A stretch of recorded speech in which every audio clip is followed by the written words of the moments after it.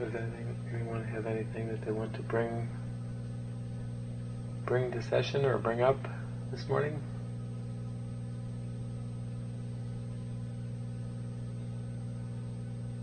As a springboard for discussion?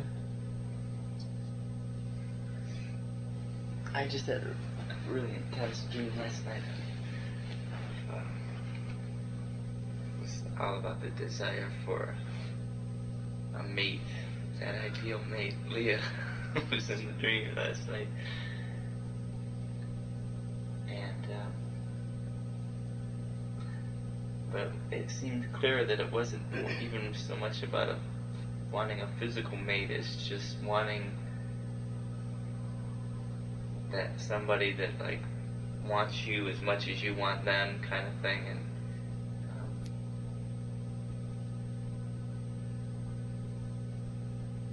looking at the whole feeling of completion because of that.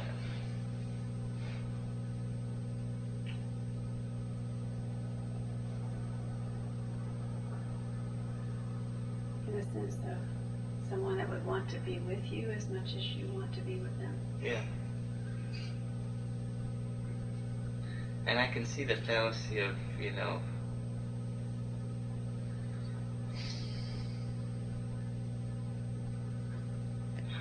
how human relationships don't achieve that, but there's still that intense yearning, and I was just really getting in touch with that yearning. And I was thinking that was probably a distorted miracle impulse.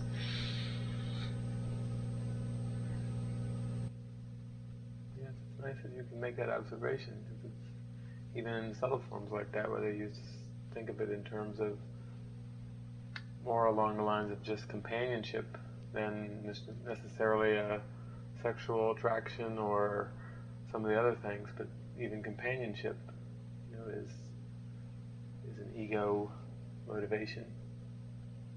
Still, companionship still has those elements of wanting another body, just to be there, just to be able to talk to, just to, at times it's not even the talk, it's just a sense of being with someone else in body.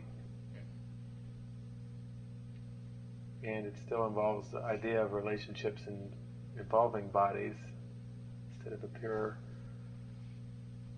mind relationship. And when you talk about it as an intense yearning, that is, that's getting more to the heart of the ego, that intense yearning, because the ego is continually telling the mind you must seek outside yourself to complete yourself. It is a sense, like you use the word completion, it is a real sense of that, where the thrust of that yearning comes from is this deep, deep feeling of incompletion and so much wanting to be complete. And in the Beyond All Idol section, Jesus says, what you are asking for, you have every right to ask for. Completion is your inheritance. It's just that you're asking in the wrong place. Kind of like you're still thinking completion, you believe that completion lies outside yourself on the screen. So, like you're saying, even the sense of a companionship or just someone to be there with you is still a form of that.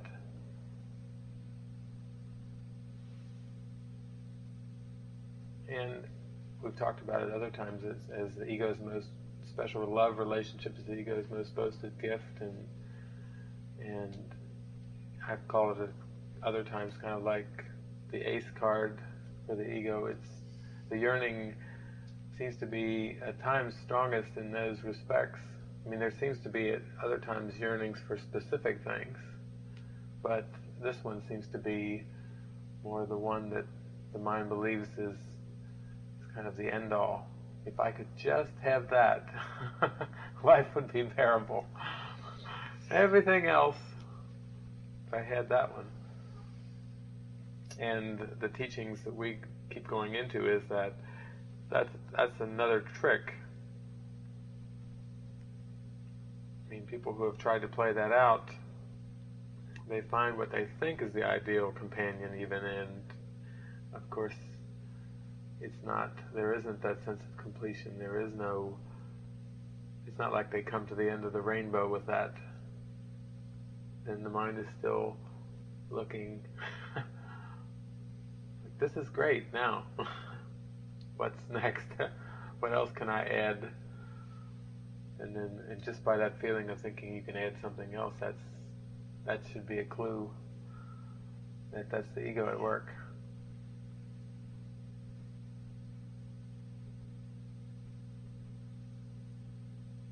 As we move along and we keep going into this, and people seem to be attracted and come and join with us, just in the sense of what the world would call community, those are the things that will come up, where one person will seem to stand out more than the rest and be attractive in some way or another, and you'll notice it come up, and it will obscure the complete equality of the sonship, and it will always obscure the true identity. And until it's completely transcended, it will always seem very attractive, at times intensely attractive. That, what you're describing, is kind of like the jewel in the ego's crown.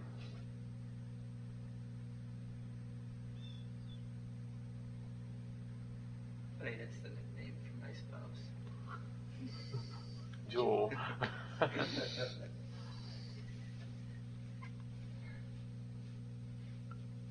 There's a book, The Aquarian Gospel, Jesus the Christ, and he goes through all these temptations when he's in Egypt, and he gets to number 6, I believe.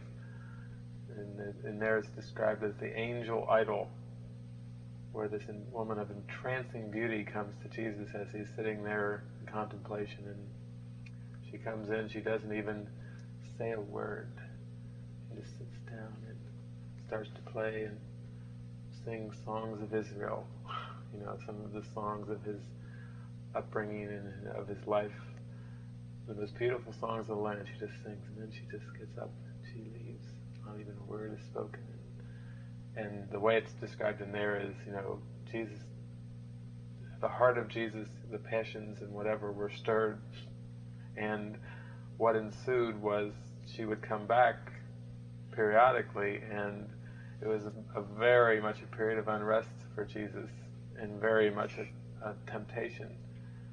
And after all these other temptations, deceit and different things, it's like here is this, and in there it says it was like a 40 day. That seems to be this number that seems to come up for 40 days. Was he tempted, and then he arose and said, am I to be the demonstration of unconditional love, this love, divine love that comes, not from this world? And it says he arose and talked to her, and said that their paths would cross, but that he had to go on and do what he had to do, and those are the kind of things that, as I was going on my journey, when I came across that in the book, and I was working with the Course and other things, it was like it all started to come together, like, oh yeah, I can see where trying to bring it down to a personal kind of love, you can't have impersonal love and personal love. They can't go together. And that was just a great little story, a little parable on the temptations of, maybe develop. No.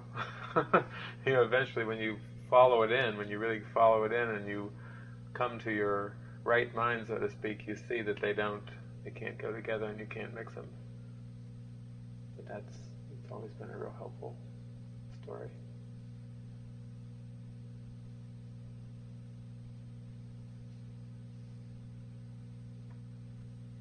If you think about that yearning too, it's in terms of, like you said, a distorted miracle impulse. In one sense, it gives you just a sense of the power of love, or the power of the miracle, just by the strength of it. Except it seems to be coming through the lens and being perceived as a lack. But you can imagine the strength of it without the lens. When it comes through the ego's lens as a distorted miracle impulse, it's an intense yearning. But when you are able to lay aside the ego and it just comes straight into consciousness without going through the ego's lens, it's quite powerful. And I would say if I had to describe it, it's kind of like the other day or yesterday I was mentioning our friend Mary, who's feeling this enormous urge to extend and feeling kind of like she's going to explode, or she's feeling like it's hard to stifle it, because once you really go with it for a while, then that's what it is. It's just this tremendous urge to extend and be of help, kind of like in the movie Groundhog Day, when Phil goes through all these things over and over, tries to manipulate people, get this woman in bed, Rita, and do this, do that. Finally, he gets this uncontrollable urge to be helpful, and he's going around fixing tires on cars and catching a child as he falls from the tree every day at the same time, and help doing the Heimlich maneuver, or helping this guy who's choking. It's like he's just looking everywhere to find, another place I can help. It's like an uncontrollable urge, and that's what gets him out of the loop. The loop of linear of time, where it just seems like to repeat, which is what linear time is like, just repeating the past over and over and over. And that's what makes Groundhog Day such a powerful metaphor, is because not only can you see the loop, which is real symbolic of the loop that everyone has experienced on Earth, but you also see a metaphor of the way out of the loop. And that's just to be totally helpful, to completely lose yourself in that urge to be truly helpful. And that's intense.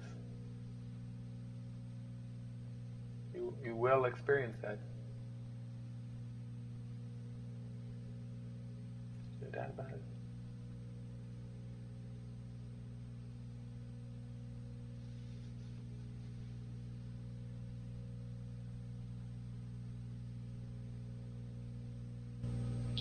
I'm having just, thoughts, or wanting to get clear about expectations. And what I was getting in meditation was, that to have expectations of anyone based on what they've said in the past is just going to hurt. That I can't trust really what anyone says. I can only trust who they are.